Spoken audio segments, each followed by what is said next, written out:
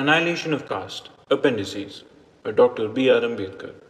Appendix 2. 6. Does the Mahatma practice what he preaches? One does not like to make personal reference in an argument which is general in its application. But when one preaches a decline and holds it as a dogma, there is curiosity to know how far he practices what he preaches. It may be that his failure to practice is due to the ideal being too high to be attainable. It may be that his failure to practice is due to the innate hypocrisy of the man. In any case, he exposes his conduct to examination, and I must not be blamed if I asked how far has the Mahatma attempted to realize his ideal in his own case. The Mahatma is a Baniya by birth. His ancestors had abandoned trading in favor of ministership, which is a calling of the Brahmins.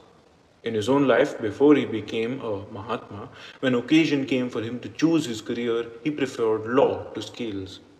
On abandoning law, he himself became half saint and half politician. He has never touched trading, which is his ancestral calling.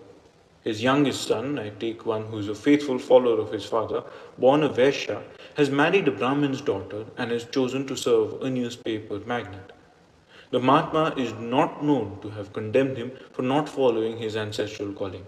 It may be wrong and uncharitable to judge an ideal by its worst specimens, but surely the Mahatma as a specimen is no better, and if he even fails to realize the ideal, then the ideal must be impossible, quite opposed to the practical instincts of man. Students of Carlyle know that he often spoke on practical and subject before he thought about it. I wonder whether such has not been the case with the Mahatma in regard to the subject matter of caste.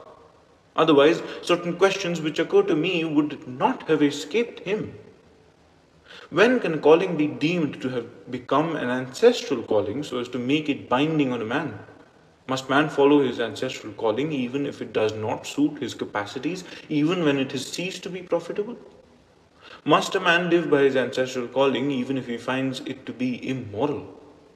If everyone must pursue his ancestral calling, then it must follow that a man must continue to be a pimp because his grandfather was a pimp. And a woman must continue to be a sex worker because her grandmother was a sex worker. Is the Mahatma prepared to accept the logical conclusion of his doctrine? To me, this ideal of following one's ancestral calling is not only an impossible and impracticable idea, but it is also morally an indefensible ideal. The end.